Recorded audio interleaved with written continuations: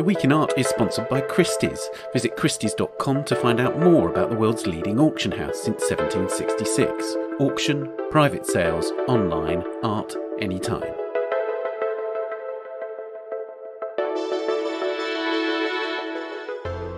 Hello, it's The Week in Art. I'm Ben Luke. This week, should the Science Museum in London stop taking money from the oil company Shell? We talk to a student activist about the latest protests and the museum's response.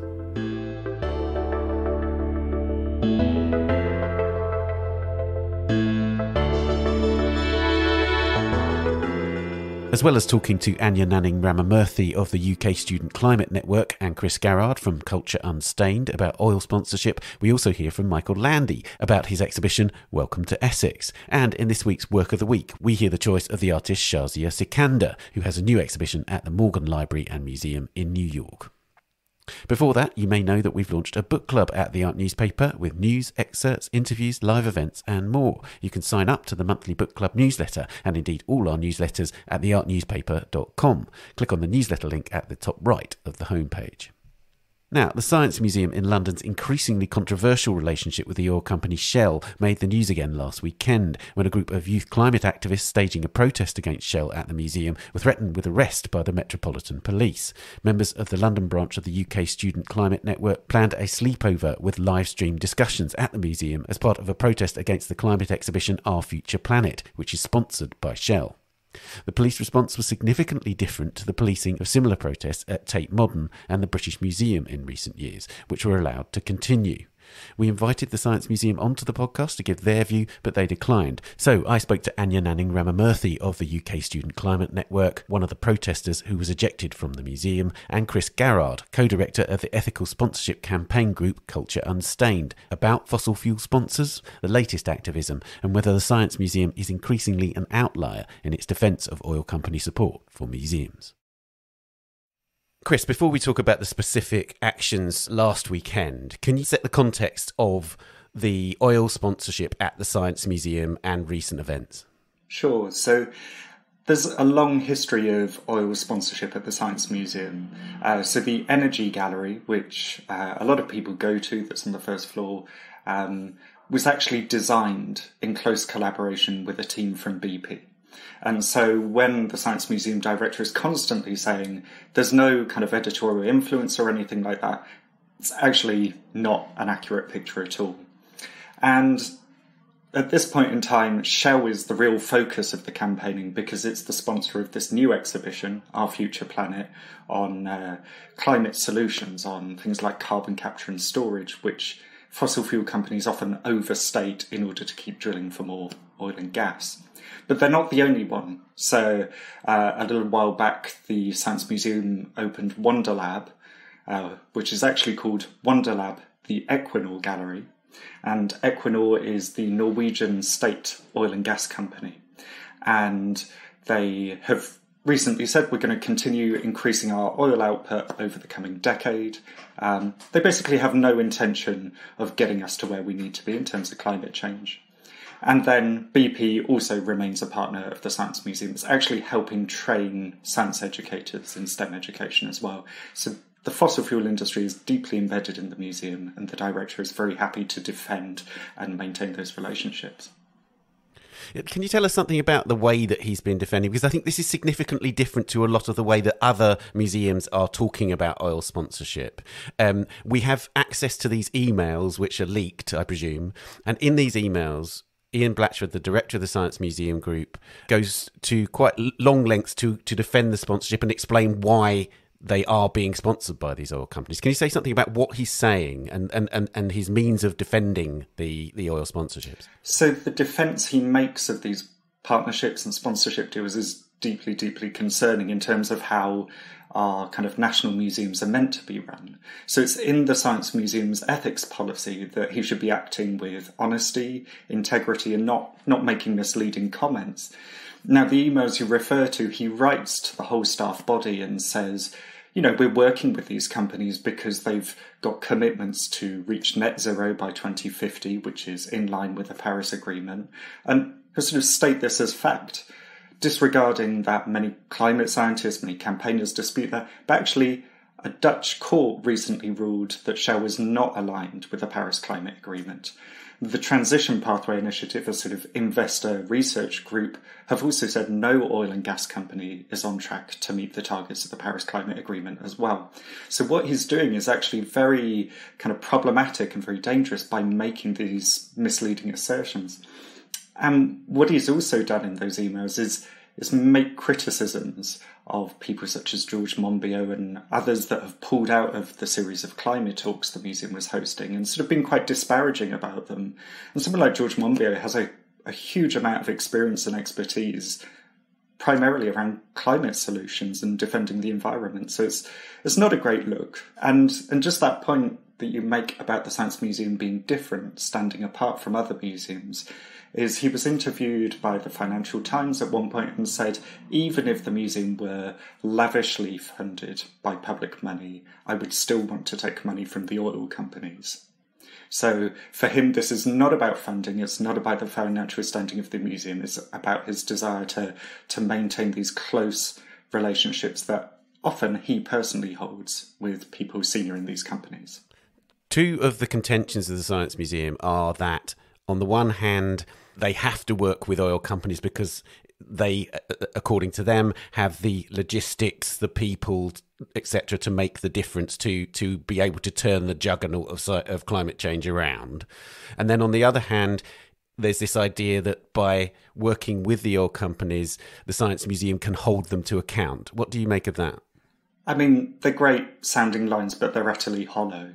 Firstly, that point about having the resources and the people and the expertise. Yes, there's a lot of people with expertise in these companies. There's no disputing that. But if anyone does a simple Google search, for example, of where BP is putting its money, what Shell is lobbying for, what Equinor is primarily involving itself in, it's not the wind farms it's doing around the UK, it's the oil and gas it's trying to get out of the Arctic. We don't have to look far to really see the truth of what these companies are still involved in and what they're prioritising. And that's maintaining the status quo in order to protect their profits. It's very transparent as well. And there's a responsibility for museums to do this. So in the Museums Association's Code of Ethics, it says they must exercise due diligence to understand the values of corporate partners. So if the museum goes away and does its homework properly, it's really plain that none of these companies are on track to actually get us to 1.5, let alone 2 degrees, which is what we need to try and get to. Anya, you're part of the UK Student Climate Network. Can you set the context about that organisation and what kind of activities you do? So I'm part of the UK Student Climate Network London group, and we've been kind of behind what we're most well known for is the climate strikes in 2019, where thousands of kids across the country and around the world walked out of school on Fridays to protest the inaction around climate change. And yeah, so we were behind kind of hosting and organising the strikes in London. And since then we've kind of moved off of doing strikes and into wider campaigns. So one of those campaigns is around the Science Museum and the Shell sponsorship and fossil fuel sponsorship of the Science Museum. Okay, so can you tell us what you did at last weekend when you went to the Science Museum on Saturday? Yeah, so last weekend we went down to the Science Museum with some scientists from Scientists for XR and BP or Not BP to protest this Shell sponsorship.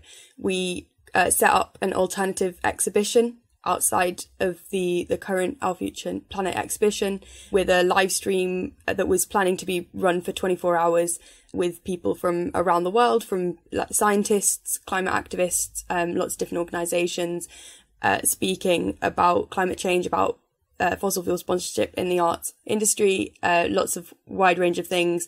And we were also engaging with the public outside of the exhibition, kind of talking about climate change, talking about Shell's involvement, and yeah, just generally educating. We plan to stay overnight and occupy the Science Museum, but unfortunately we at around 8:00 got threatened with arrest, and so we took the group decision that we would leave the Science Museum at that point, and did stop the live stream just because we needed time to process what had happened. On Sunday, we went back to the Science Museum. We had been planning overnight to kind of create new placards. In the current exhibition, there's placards being displayed from the March 2019 strike. The individuals who donated to the Science Museum had no knowledge that they were going to be in the exhibition, and it was going to be in an exhibition sponsored by Shell.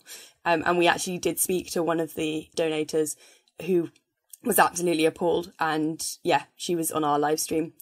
And so we were planning to kind of make some alternative placards to offer to the Science Museum that would draw attention to Shell's horrors. But that obviously didn't happen. So when we came back on Sunday, we did a protest outside the Science Museum and continued to make placards to leave at the Science Museum, which we did.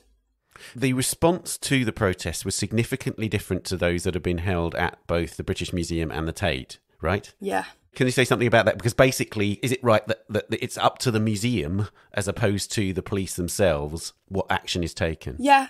So both the British Museum and the Tate have experienced like people occupying the museum overnight, and both of those have been facilitated safely and calmly without police involvement, without police kind of coming and trying to intimidate protesters. Because it's on private land, the kind of owners of the museum or those acting on behalf, so in this case the security, have to call the police. Yeah, so we got threatened for aggravated trespass, which actually they had no grounds to arrest us on, but we were pretty sure they would arrest us and we just wouldn't be charged later because it's private property, so it's actually a civil matter, not a criminal matter. Chris, what do you think this says? I mean, because it is the museum's decision, would that be a decision made individually by the security team, or would effectively the people that run the museum have to be involved in that decision, do you think? So there are kind of different levels within the museum, and I think what it's potentially revealing of is maybe a bit of division within the museum, that there are curators and staff who are very engaged on these issues, who want to sort of promote debate and discussion about climate change, and then a bit of a disconnect with the board and the senior management. And what seems to have happened at the weekend is this real change between actually a really good relationship with staff and security, a desire to facilitate young people and scientists, so the key stakeholders of the museum raising these concerns. And then this, what seemed like a really sudden about turn, where all of a sudden 30 to 40 police officers are marching in to confront young people and threaten them with arrest. And there actually needs to be a response from the Science Museum about who made that decision and why did they make that decision. And it's really, again, going back to those values in the museum's ethics policy and what they claim to be for young people and scientists, it's completely at odds with that. And there needs to be some response to that. Anya, I mean, that's key in terms of your group, isn't it? Because it's your future that you are talking about here. And it's also, I mean, I know that the Student Climate Network has campaigned for responsibility throughout the educational system, right? You're asking for people of your age and younger to be told about climate in a realistic and honest way. And that's not happening, right? Yeah, definitely.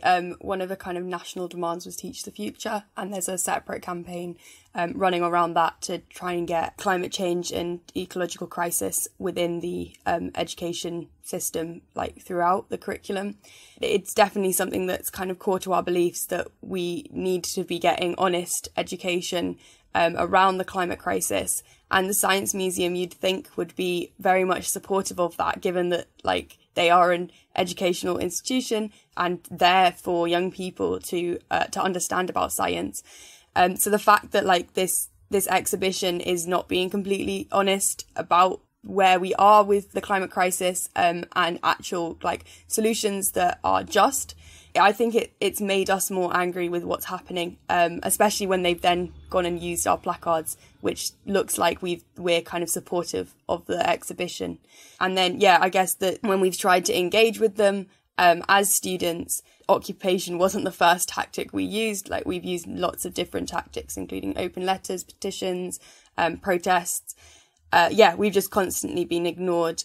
So I guess the occupation was kind of not our last resort. We're not giving up. We've still got more to do. But it was kind of an escalation from what we'd already been doing, and the fact that they're continuously ignoring us and now trying to, push us back and intimidate us, I think is backfiring on them. It's making us want to do this even more. Chris, Culture Unstained is constantly involved in educating people about this subject. You're monitoring responses in terms of the public and the wider people in the museum community. Can you say something about what kind of response you have had to the campaigns broadly? Because the perception in the director of the Science Museum's emails is that there is a small band of campaigners versus a wider, more sensible group of scientists and the public. Can you say something about how accurate is that assertion? I mean, quite simply, it's entirely inaccurate, and this is the framing that comes up again and again.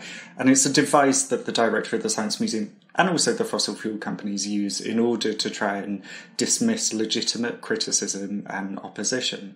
And we saw it with the Royal Shakespeare Company, that was people who are the legitimate stakeholders of that institution, actors, performers, theatre makers. And in this case, it's the young people who go to the museum, work with the museum, the scientists. Like, it's bizarre for him to dismiss people like Professor Naomi Oreskes, who wrote the book on how the tobacco industry and fossil fuel industry spread misinformation about climate change and the health impacts of tobacco.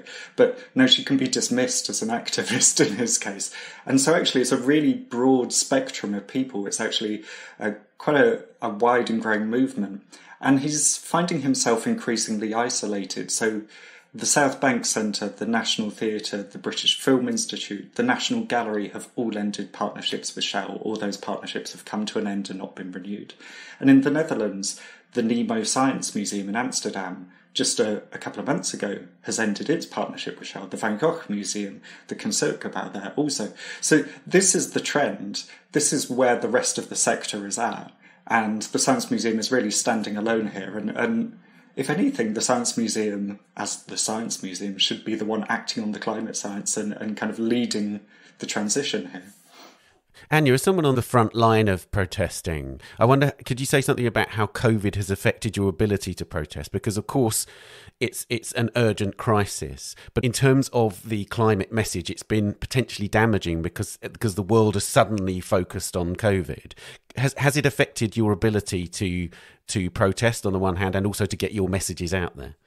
To an extent, obviously, like, the way we were protesting before has had to dramatically change. We couldn't bring thousands of students out onto London streets. And with messaging wise, I guess people weren't using like keywords such as like climate crisis, the environment, sustainability, that kind of thing.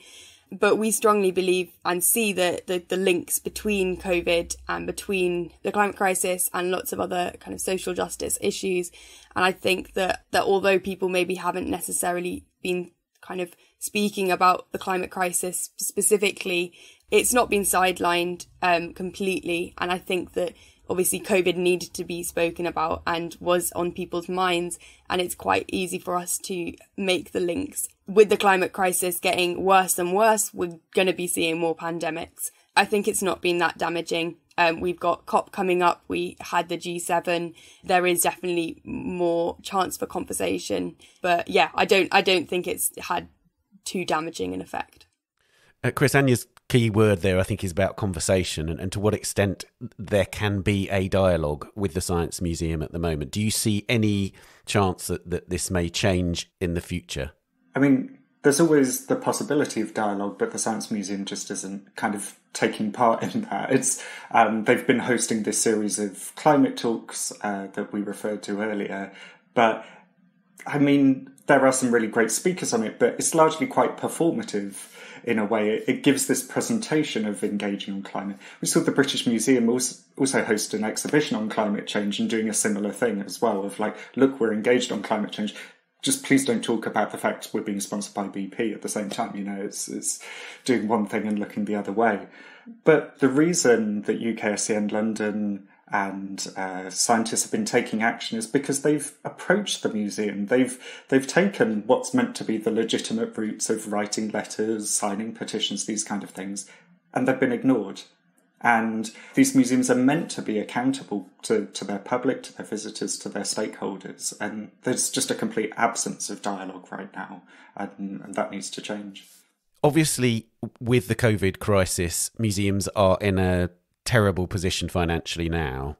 I would imagine that we are going to encounter a very robust response from museums in terms of defence of corporate sponsorship. Is the momentum that it seemed to me had started to build, and as you talked about all those museums that had ended oil sponsorships, for instance, is there any chance that that momentum is now lost and that museums will seek to shut the dialogue down even further as a result of the economic crisis that they're definitely in? One of the things that we saw a few years ago and we're sort of seeing now is this characterisation that fossil fuel money or the most unethical sources of funding is somehow equivalent to all corporate sponsorship. And again, it's one of these devices that could be used to sort of dismiss the question that's in front of us, right? We're being confronted by climate crisis. We know these companies aren't doing what's required, and accepting their sponsorship helps to clean up their reputation. And actually, the amount of money that Shell's giving to the Science Museum could be found elsewhere.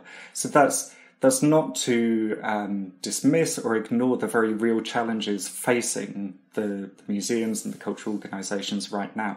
But I think that just actually underscores the importance of solidarity between workers and these kind of campaigns as well. These things are interconnected, that when we're talking about how do we sustainably fund museums, we need to talk about making sure there isn't a pressure to take unethical sources of corporate sponsorship, while we might still accept some. But also, how do we ensure that workers are paid and supported and are not constantly facing the threat of redundancy? And I think that's the way we approach this question. It's not a kind of either or. That's really interesting. I have to ask you, just while we've been talking, news has emerged that George Osborne is the new chair of trustees at the British Museum. What's your response to that, Chris? I think as an initial response, I would say it's tone deaf and a waste of an opportunity. And the reason I would say that is twofold.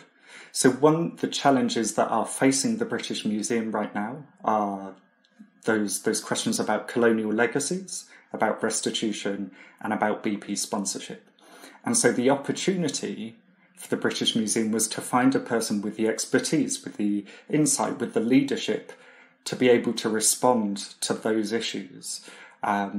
To kind of speak to those issues, to engage with the various communities and stakeholder groups in a way that someone like George Osborne really isn't placed to do. And a concerning thing, particularly on the issue of climate change, is George Osborne was responsible for a policy which was about maximising the amount of oil and gas we get out of the North Sea oil fields. So again, is he really going to be able to grapple with the issues around an issue like BP sponsorship? I really don't think he is. And yet again, we're looking at a major national museum being led by a white, middle-aged man.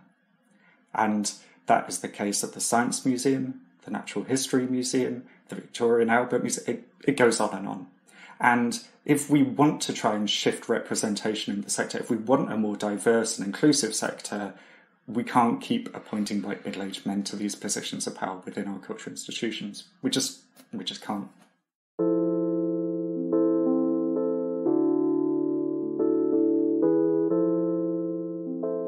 Chris and Anya, thank you so much for talking to us.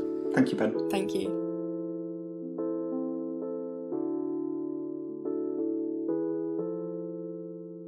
As I said, the Science Museum declined our invitation to talk to us, but instead sent a statement from a spokesperson. It reads as follows. Our on-site team calmly facilitated some protest activities within the museum for around 5 hours on Saturday afternoon. When the museum closed, a group of protesters was asked to leave in line with our duty of care for the health and safety of everyone in the building. The group peacefully left the museum just before 9 p.m. You can read more about this story at theartnewspaper.com or on our app for iPhone and iPad, which you can get from the App Store. Coming up, we head to Essex to talk to Michael Landy and to New York to hear from Shahzia Sikander. But first, here are a few of the top stories on our website this week. The Royal Academy of Arts in London, or RA, has apologised to the artist Jess Duvals for removing her works from its gift shop after she was accused of expressing transphobic views in a 2019 blog. As Gareth Harris writes, the RA said it should have handled the situation better. Last week, the Academy issued a statement on an Instagram story saying that it had received complaints for selling works by an artist expressing transphobic views, though it didn't mention Duvals. Duvals said that her work was pulled from the gift shop after a concerted effort from online activists over her alleged transphobia.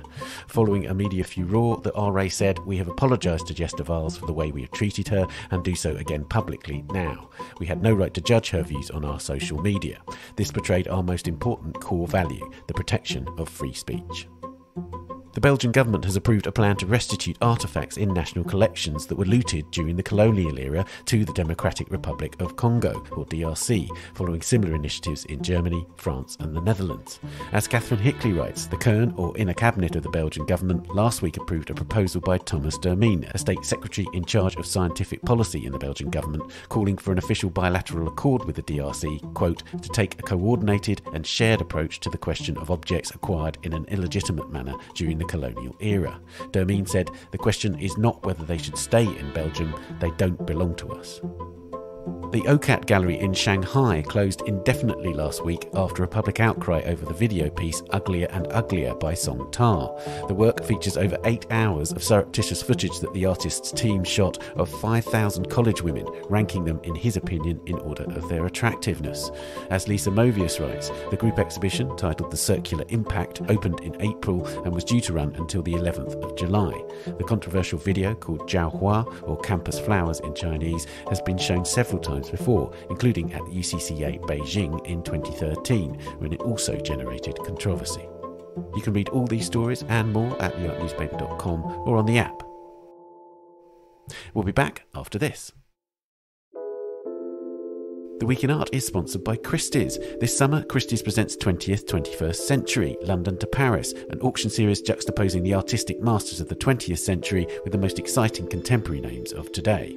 With 3 sales live-streamed on the 30th of June, the headline evening auctions kick off in London with the 20th, 21st Century London Evening Sale, featuring works from Edgar Degas, Bridget Riley, Alberto Giacometti, Alexander Calder, Pablo Picasso, Jean-Michel Basquiat and Banksy.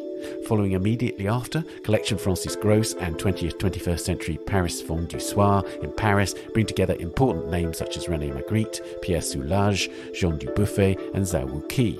The corresponding day and online sales offer a wide range of painting, sculpture and works on paper from the period.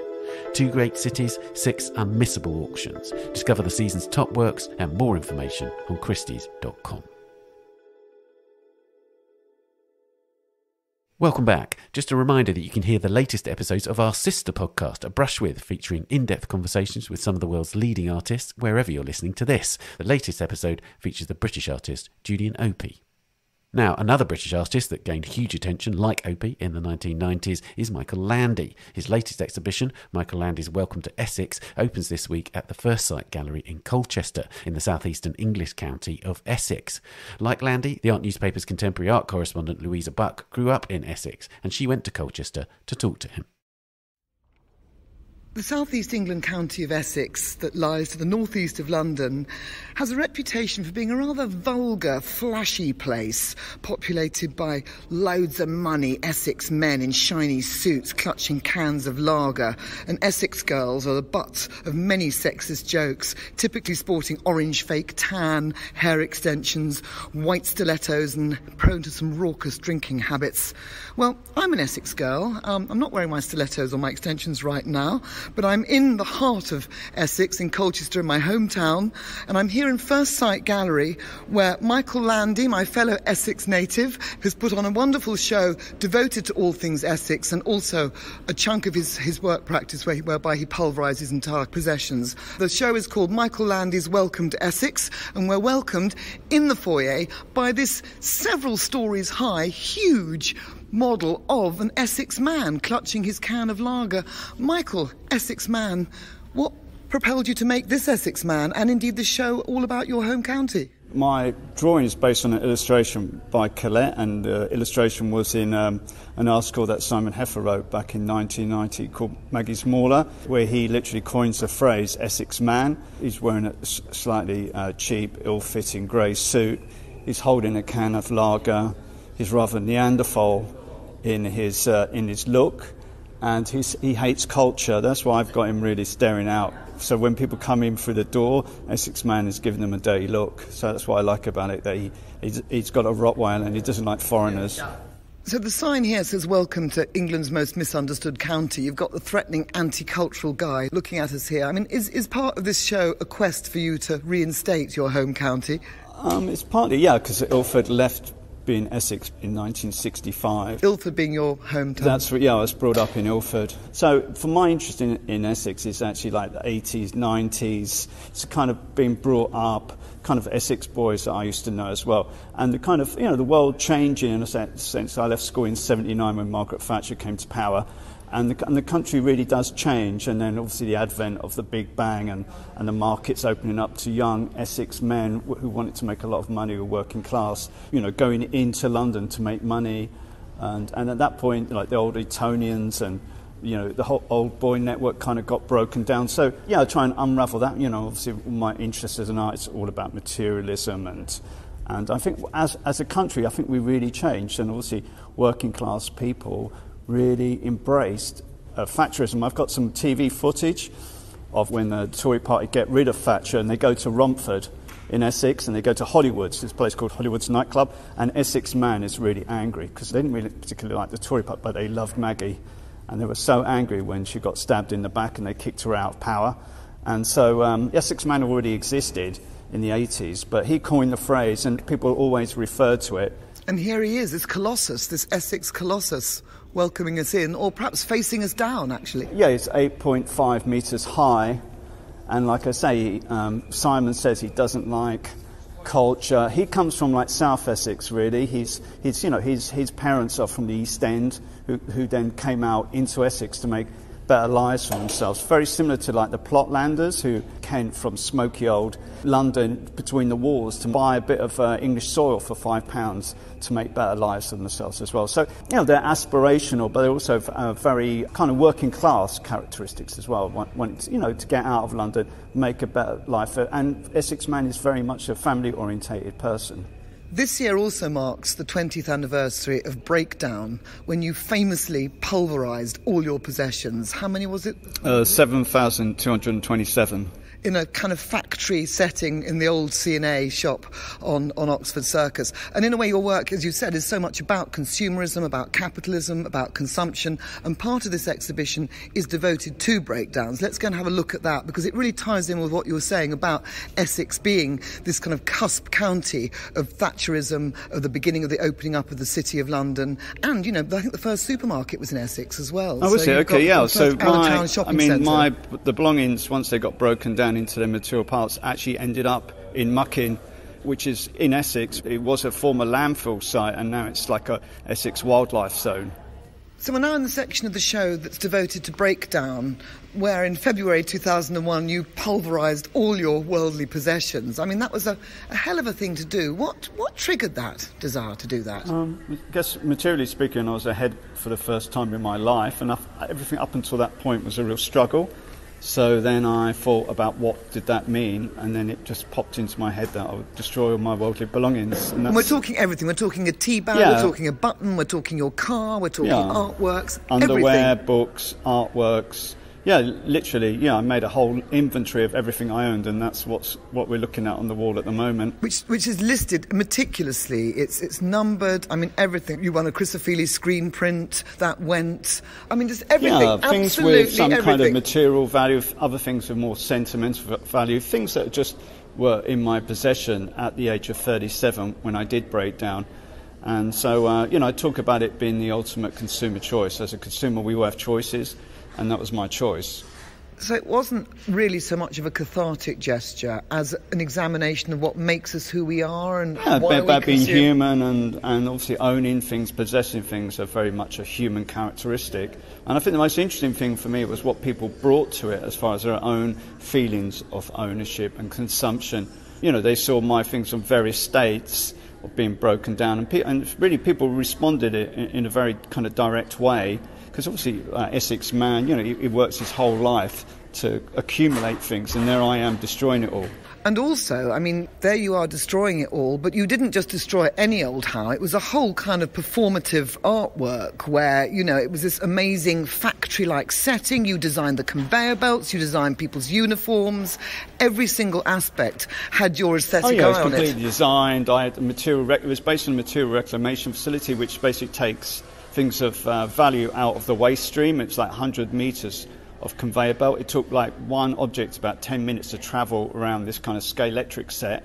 And then, and people would see things in various states of, you could see my car, but then it would get broken down to bits and pieces. And then you see, coats, clothes, literally everything that was in my possession at the age of 37, I itemised. And we can hear in the background the film of the bits of Landy life being I think that's being Dave Nutt, down. my Saab Buddhist mechanic who destroyed my car. He's breaking down my car into parts. He keeps a bit of the powder material and he sprinkles it under a sacred tree in India. Well, it's better than landfill in Essex, I guess. But we're going to go to more bits of Essex now, back into more of the exhibition devoted to all things Essex, but also relating very much still to this notion of labour, consumerism, things that people overlook, things that people kind of disregard. I mean, when you finished pulverising all your possessions, you then did these beautiful series of etchings of communal garden weeds. Yeah, because the reason I became an artist in a way was because I had the facility to draw. And so I just wanted to simplify my whole practice and just go back to something I really understood. So it's just me and a plant, and then you try and render that plant, a living plant that's dying on you, as quickly as possible to capture it, really. And here we are now in Essex, the county that's so derided. There's a sign here saying, "Welcome to Essex." I love the warning. This archive contains flash cars, big watches and false boobs.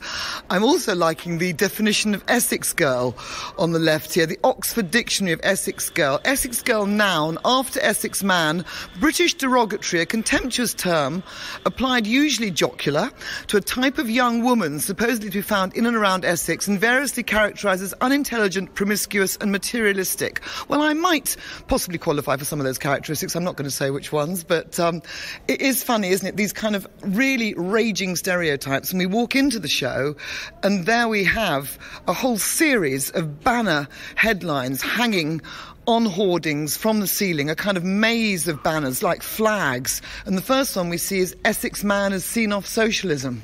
Yeah, they're all taken from newspapers over the last 30 years about how the media have portrayed Essex. We've got one saying you can't be in Harry Potter, you're from Essex. There are no virgins in Essex, and that's official.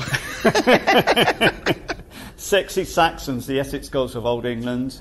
I mean, it's quite mind-boggling, actually, that these headlines were allowed to be written in the mainstream press because I think our that's times have changed. looking at exactly.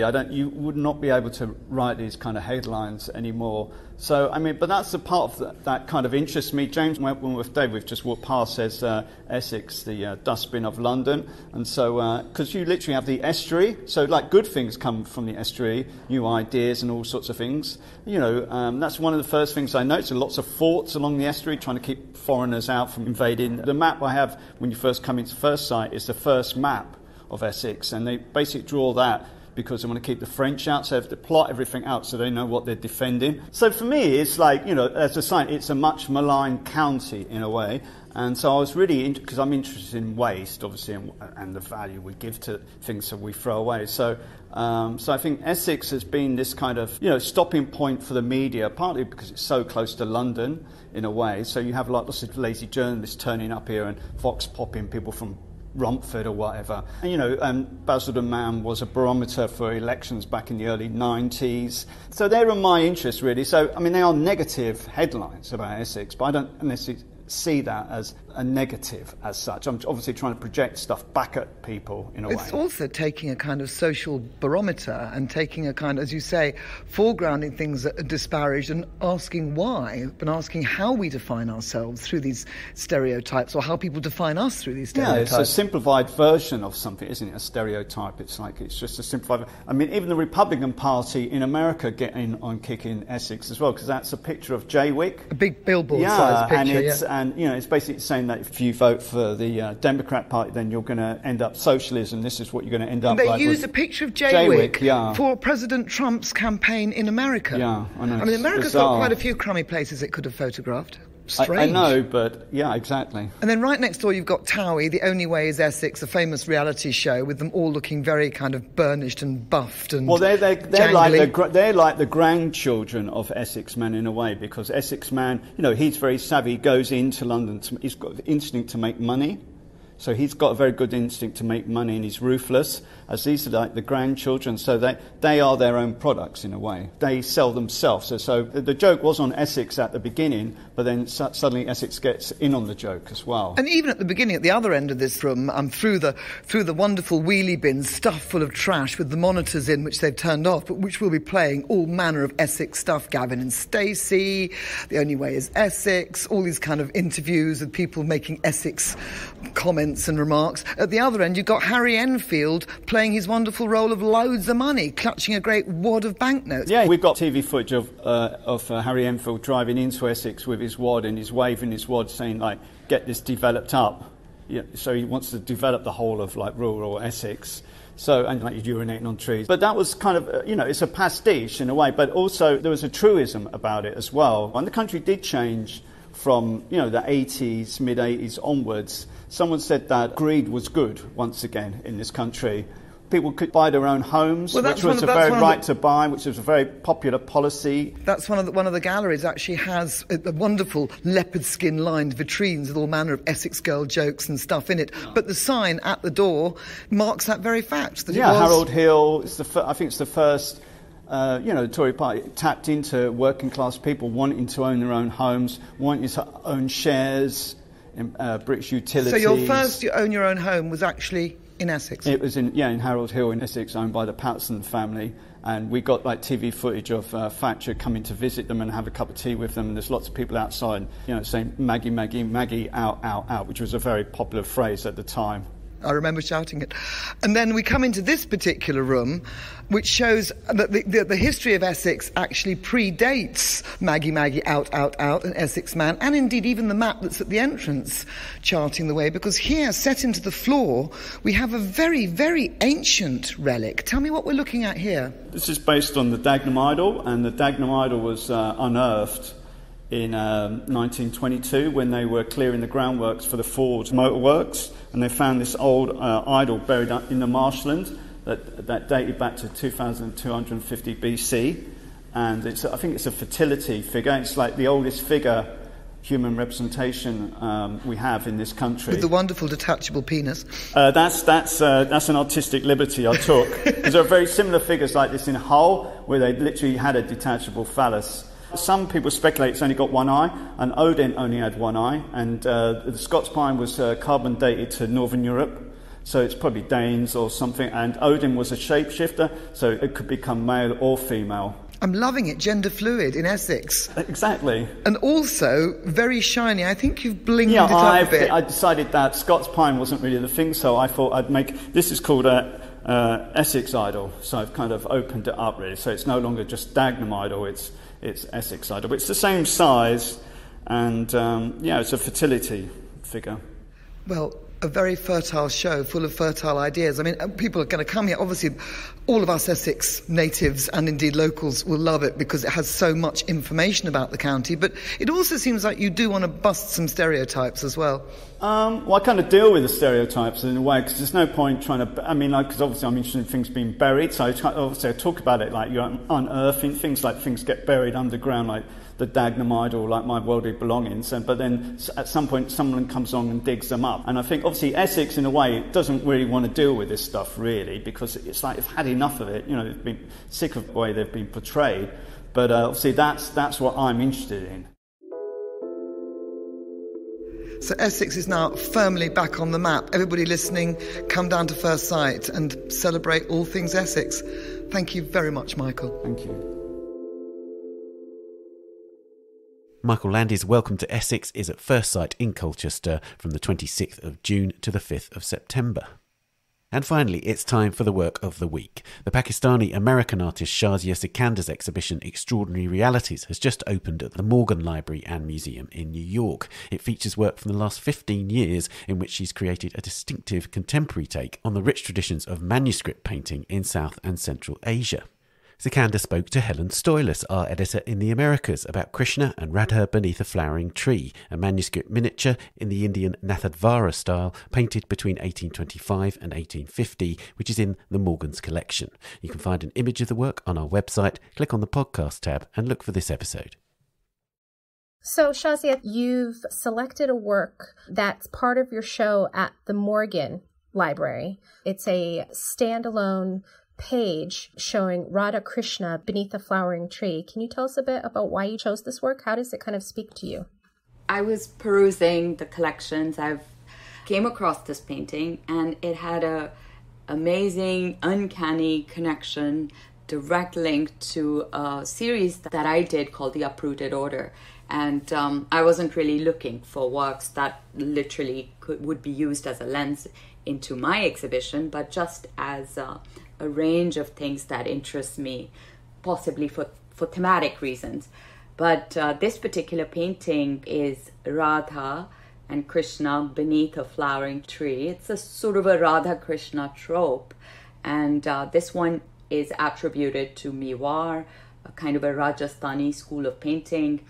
What I've done when I've looked at this trope is I have often removed the male elements and just looked at that nature of uprootedness. The Radha Krishna is the kind of duality of Krishna, right? It's the male and female half of God, so many, it has been interpreted in multiple ways over many years and centuries, and I think as a visual artist, I too take so much freedom, but of course there is this very prominent gendered space within this trope as well. And I was interested in dismantling the work and focusing on the feminine, and in that process, what it meant to explore the idea of uprootedness. So it's almost like the male elements exit, and the nature of the feminine in its uprooted nature kind of transforms towards an apparatus of power. That has been a kind of a theme in some of the early works of mine, which are on display at the Morgan Library right now. And this particular painting sort of crystallizes that sort of deconstruction. Also, if you look at it really closely, they're not juxtaposed in the show, but you can see that, it's not just sort of just removing the male. It's also like then analyzing the compositional elements and what additional things I start to add. And that for me is also exciting to see, because I painted some of this work more than 20 years ago. And even when I look at the older works, I'm energized every time. There's this timelessness. It feels like it was painted yesterday. It's so fresh, but it's also something that for me is very important, this idea of kind of getting deep into this wondrous nature and language, and how finding ways for it to speak to me in a very continuous manner. Like, what is it that keeps this tradition singing, and how to experience that. There's a lot of play with that too. In the painting, you can see her sort of balancing herself onto a tree which is blossoming.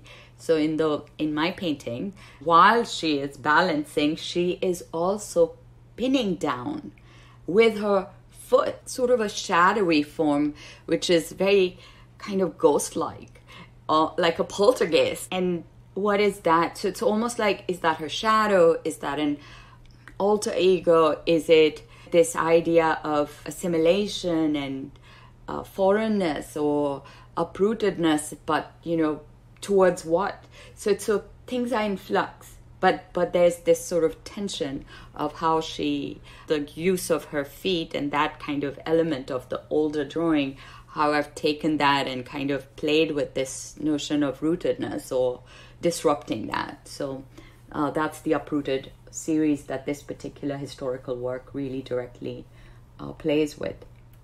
And your work in general kind of plays with this tradition, as you said, of miniature painting from manuscripts, which very often kind of focus on heroes, mythologies, this kind of very male-dominated history.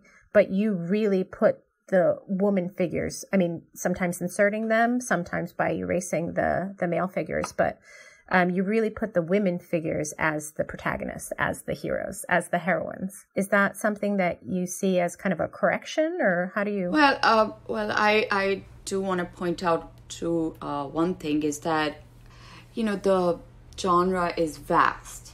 It's impossible for it to be understood from a very narrow perspective. And also my interest in it is to see how the colonial legacy has contributed to the manuscript painting's fate. And that itself has led to a very truncated nature, because throughout the colonial history, so much of the paintings have been, taken and placed in Western institutions. The provenance are very complicated. That type of dismemberment and dispersion is also not inherent in the tradition. It's an outcome of colonial histories and legacies. So that lens becomes incredibly political and almost violent in nature. And that, for me, is like how to see the work through that lens, to understand the archives. And, and so I also want to point out that growing up in Pakistan, this material is not there. It's not available. It's not like it's culturally specific to that experience of growing there. My whole 3-decade-long exploration has been almost like a detective digging into the archives, and the archives are literally in majority of the Western institutions, in Met's collection, British Museum, V&A. I think when you understand that, then you really can disassociate it from this projection that here is an artist who is the other, who's from another part of the world, from Pakistan, and this is the language which is prevalent there. That kind of, I think you have to break outside of such very opaque binaries and limitations, because of course the genre is vast in its style, in its history, in its language, going all the way into Eastern Europe, Central Asia, and China, and South Asia, so Persia. So, we're focusing on just one painting, but that cannot be used to illustrate the larger situation. And this painting, as you said, was taken out of a manuscript. It was disassembled and is on its own now. Yeah, well, of course, it's a page. It's a folio right there. I'm not sure in terms of this particular painting's provenance, if this was indeed a part of a book. But there are definitely better examples of pages which have been part of well-known books and manuscripts, like the Shahnameh, the Houghton Shahnameh that was dispersed, and it's a very well-known example.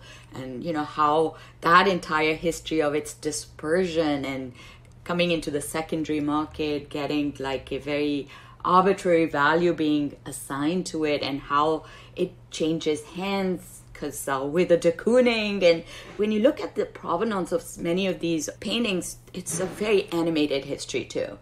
And that, for me, as a research-driven artist, those aspects are equally important when I'm examining works. Of course, I'm looking at the compositions and the formal nature of the paintings, but definitely also wherever possible to dig deeper to find out, where they originate and where they arrive and what they start to accumulate on that route. But coming back to your earlier question, of course, my take in broadly is a very feminist perspective, and feminist in a very playful way.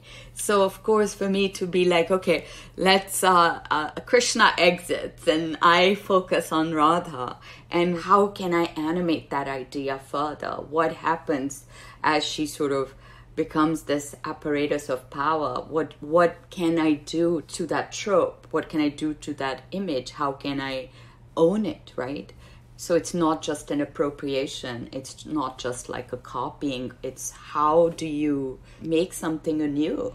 I think that relationship between what is tradition, what is avant-garde, how tradition is performed, all of these ideas excite me. So this nature of women and power, how they intersect, and how the protagonist in this work, where she stands, the idea of that ground, what can I do, the way her feet are, the distance between them, and then kind of adding elements there where suddenly, that reference from the older painting has evolved into something completely different. And how I can allow the viewer to come see both the works and add a lot more information. It's open-ended, but it's kind of done in a very precise manner of painting. But the intent is to leave some mystery intact. And it's very contemporary. I mean, you look at the figures in your work and they look like women today, Of course, and there are different ways in which I can play with that is... Of course, so much of this is a very stylized language. So in its stylization, it has already been abstracted. And then, as you see, there are very archetypal representations. And for me, it's really exciting. It's like archetypes don't go away. And so how do you tell richer stories, even if you are engaging with archetypes? And that's how I see it. So I see it as a progression. I don't see it like, okay, I have to insert my identity into it. Of course, how I'm thinking and my process is going to inform it, but how do I create sort of a non-nostalgic relationship simultaneously? Creating newer iterations of archetypes. Many artists' process engages that, often at times in very obvious ways or in indirect ways. So that's how I see it, that how does this trope evolve? What can I do, especially if I'm engaging with a very feminist lens? How can I understand it better? How can I open it up for kind of a new direction? So just as one other example, she's pinning down, with her one foot, like a very shadowy form, which is how I've created it. It's in white with looping feet and wings.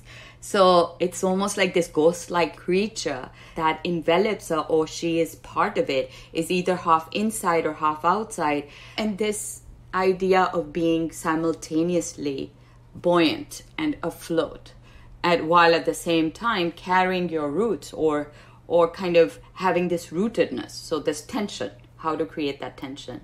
And, I think I was also thinking about the fallacy of assimilation and versus foreignness. So I made this interpretations when I was living in Houston and New York and seeing, all sorts of multiple immigrant narratives were around me, and kind of how I could create observations while keeping, my relationship with this language intact. How different that experience can be in different parts of the United States, Absolutely. And that is a parallel to the language of the Central South Asian manuscript tradition. Like even within the ones that are in South Asia, you can see the incredible heterogeneity of South Asia. There's Jain, Buddhist, Hindu, Islamic, Sikh, Zoroastrian, Christian, Jewish influences. And one is not just saying that, they are very present and layered. It's a very syncretic kind of culture, yeah. Absolutely. And I think that for me is exciting to be able to shed light on that. And which is very different from kind of the early, like that 90s melting pot idea of the US, that kind of went out the window. It didn't exist. So like differences are intact. Yeah. Differences are being celebrated. But there's you can have autonomy of a variety of languages within a work, within a representation, and live with a variety of differences and yet find common ground there. So that's kind of has always been a push in my 90s work, is to be curious about the overlapping diasporas and then take those as points of references and fuel them.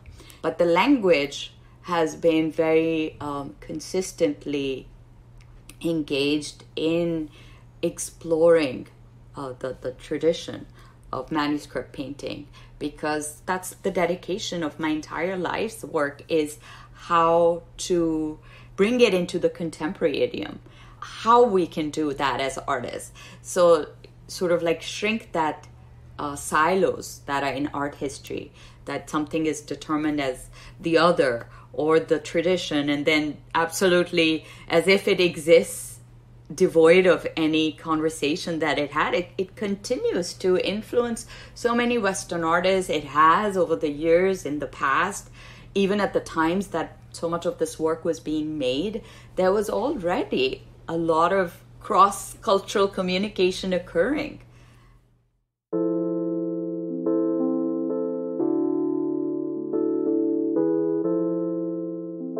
Well, thank you so much, Shahzia. Thank you so much.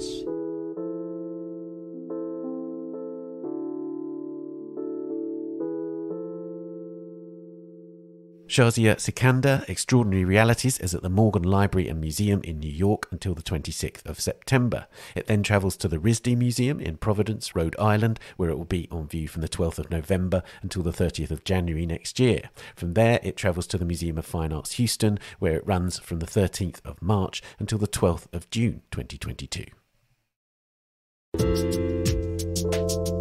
And that's all for this episode. You can subscribe to The Art Newspaper at theartnewspaper.com. Click on the subscribe link at the top left of the page and you'll find a range of subscriptions. And do subscribe to this podcast and A Brush With if you haven't already done so. And please give us a rating or review if you've enjoyed it. We're on Twitter at Tan Audio and on Facebook and Instagram, of course. The Week in Art is produced by Julia Michalska, Amy Dawson and David Clack. And David also does the editing and sound design. Thanks also to Henrietta Bentel and Daniela Hathaway, and to this week's guests, Anya and Chris, Louisa and Michael, and Helen and Shahzia. We'll see you next week. Bye for now. The Week in Art is sponsored by Christie's. Visit christies.com to find out more about the world's leading auction house since 1766. Auction, private sales, online, art, anytime.